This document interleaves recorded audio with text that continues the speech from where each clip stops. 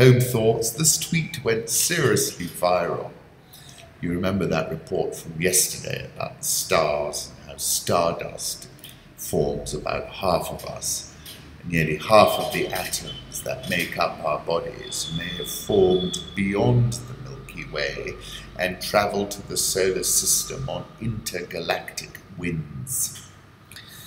If you study cosmology like I have done, the cosmic fine-tuning is just plain miraculous. If you want to read an easy-to-read book to get a grip on what I'm talking about, it's called Just 6 Numbers, The Deep Forces That Shape the Universe by Martin Rees.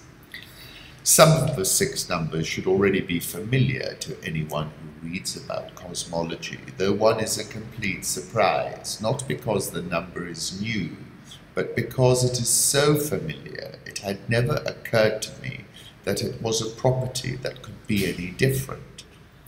One can marvel almost indefinitely at the balance between the nuclear forces and the astoundingly feeble but ultimately inexorable power of gravity, giving us n, a huge number involving 36 zeros, and nod gratefully each time one is told that were gravity not almost exactly 1036 times weaker, then we wouldn't be here.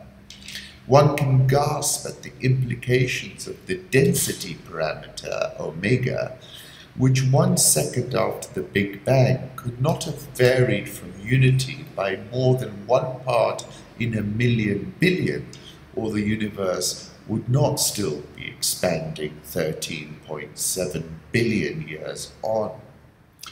But says Rees, look at it another way. Suppose instead that you were the intended victim of a firing squad and every bullet missed you. You wouldn't be inclined to wonder if something special had been arranged on your behalf, that somewhere in the looking-glass world of modern physics there might be some deeper reason for the providential value of these 6 numbers, and if there were, would we be smart enough to see it? It's incredible. It's well worth studying. It takes you back to Rumi, that quote I love. We come spinning out of nothingness, scattering stars like dust.